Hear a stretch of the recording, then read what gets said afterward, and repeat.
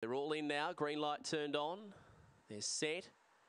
Away and racing, and Blue Demon out nicely from the centre. He's going to muscle up and challenge the lead with Hvl Sun. Hvl Sun getting up on the rail as the favourite sped clear. Then Marlin, Frenchwood, well back to Queen Zeus, and then into Buzz Along. Chalice Chaser last, but it's all Blue Demon. He put them to the sword, dashes clear and won it big time. Blue Demon by 6 in smart time, beats Hvl Sun on. Third will be Chalice Chaser and nose in front of Frenchwood, and then Marlin. They were clear to Hvl, Queen Zeus, and into Buzz Along.